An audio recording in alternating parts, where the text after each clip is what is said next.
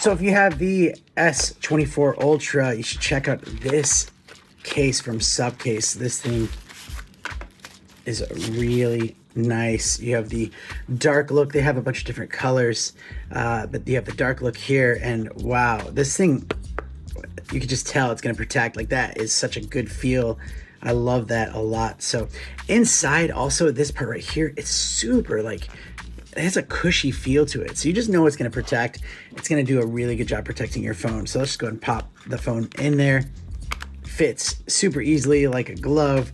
All of the buttons on the outside are easily accessible and just very sleek, very cushy on the sides. This is very important. A lot of times you drop your phone, you're going to be dropping it on the corners. That's where most of the damage is done, and this is going to protect those drops. Even on the back, there's some little airbags to stop it from hurting the phone. And on the back, yeah, you have that hard shell. Really nice. You can have some room for accessories and using that wireless charging. And check out this part. I love the little peekaboo door here. So you have this nice felt to protect your cameras. So this will lock into place, and then you can pop that out. And one of the things that's awesome about this in particular is that you can use this as a stand to watch your videos.